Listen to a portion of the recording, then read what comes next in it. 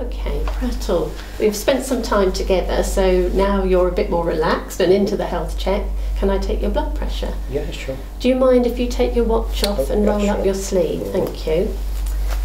And while we're taking the blood pressure, do you mind sitting with your legs uncrossed? Sure. Just want you relaxed in the chair. Mm-hmm. I have to make sure I've got the right cuff size for your arm. I'm just going to take your pulse just very quickly. Lovely regular pulse. Do you get any palpitations or? Occasionally when I've done quite a bit of physical work. But okay, but that's lovely and regular, so that's really good.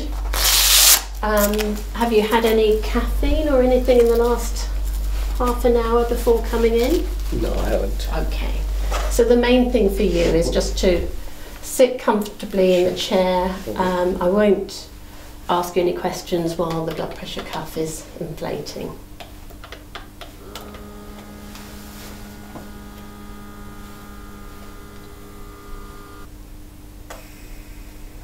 Okay, Prattle, we've got one reading there, but as blood pressure does fluctuate, and some people get quite tense when they're first having it taken, I'm going to take a second reading. Is that okay? That's fine. So we'll just leave that to deflate for a little part, and then we'll set it off again. Okay.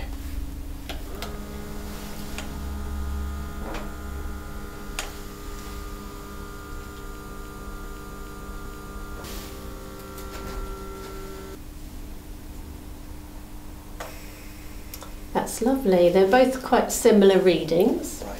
What's your understanding about blood pressure and risk?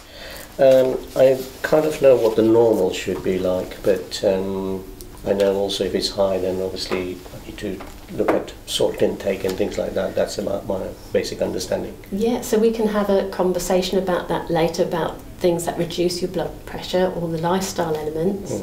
Obviously, if your blood pressure is higher than normal, it means that you've got increased risks of heart attack or stroke, so it's quite an important thing to look out for. Okay. Okay, we're going to put that into your results booklet, so we can document that here. Oh, okay.